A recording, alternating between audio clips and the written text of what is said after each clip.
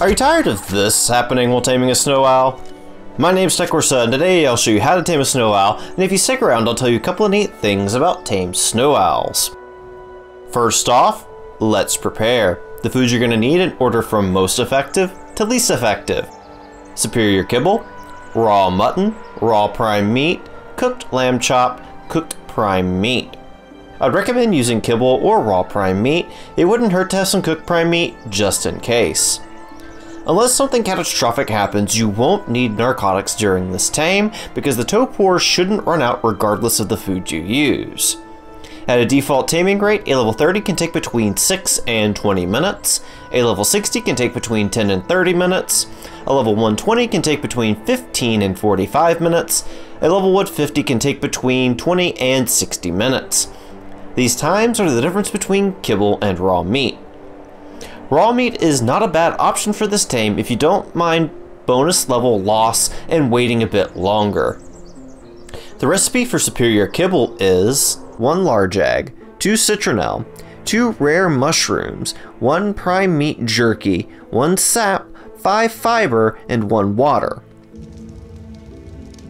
Snow owls spawn in groups of 2 to 3, however they are a bit aggressive and will attack a lot of the creatures in the area they spawn in, which means it's likely that you'll find snow owls circling a group of angry creatures. This often leads to situations where they rapidly die or are heavily injured. In terms of taming, the snow owl is very similar to the Argentavis, both being kinda big and having a very wide turning radius. This means it's easy to get them to fly in a circle while they're trying to attack you. However, there's still the issue of the snow owl flying away after their torpor gets high, and if you're not quick enough to knock them out at this point, you'll lose the tame. There are several mostly enclosed ruins around the northeast section of the snow area of the extinction map that you could take advantage of, particularly the ruin at 14 lat 83 long. However, this isn't as reliable as using a fully enclosed trap.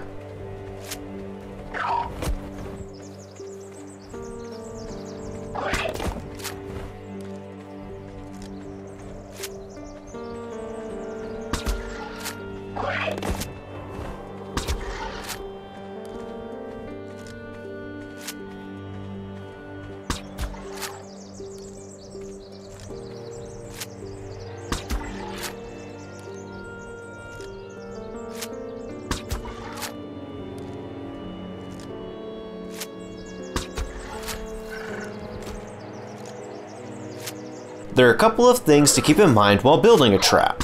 Snow owls can fit through spaces that are slightly smaller than 1 foundation width. They're also fairly quick. This makes standard birdcage traps not very effective against the snow owl if it isn't set up correctly, and the snow owl can often fly through the gates faster than they can close.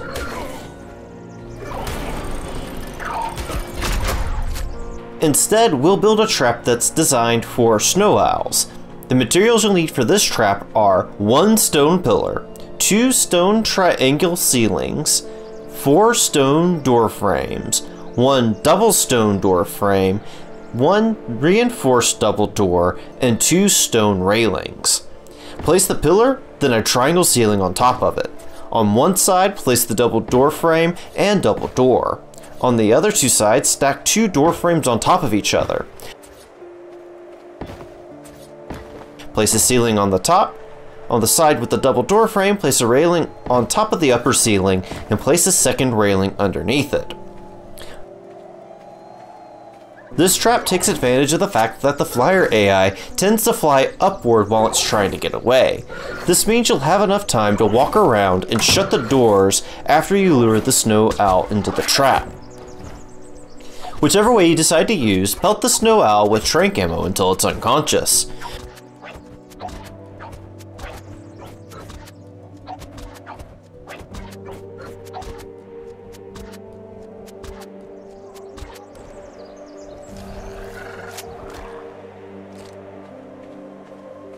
Put your food of choice and narcotics in its inventory and maintain its torpor so it doesn't wake up until it's tamed.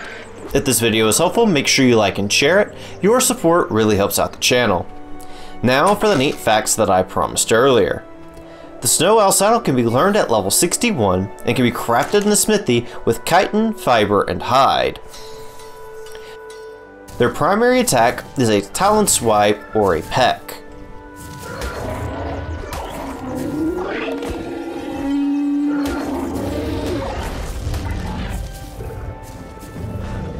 Their secondary attack is a freeze debuff that causes every creature within about 2 foundation radius to be immobilized and start recovering their health.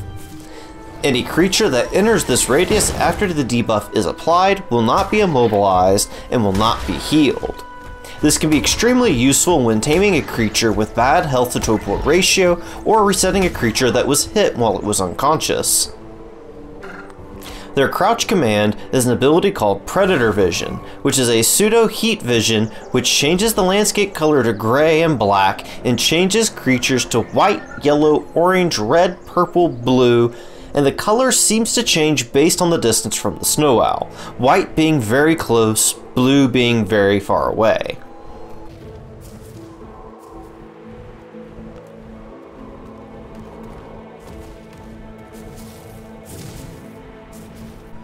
The snow owl can also dive bomb similar to a griffin. While flying downward, hold the sprint button to activate the dive.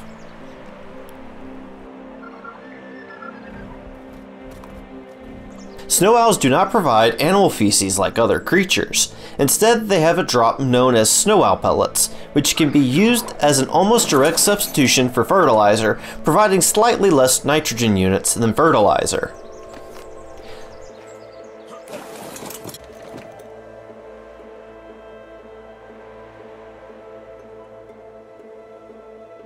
Snow owl pellets can also be used as a fairly effective taming item for gacha.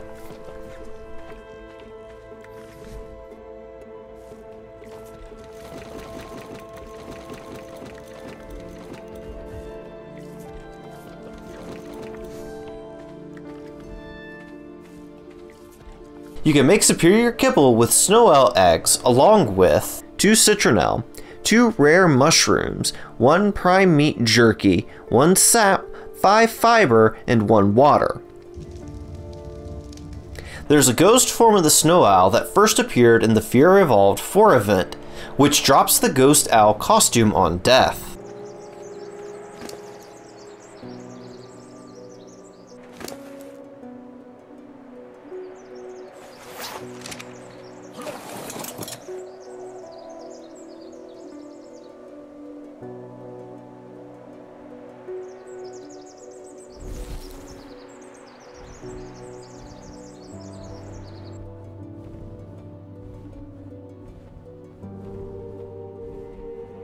That's all I've got for today. Thank you guys so very much for watching, and have yourselves a very good day.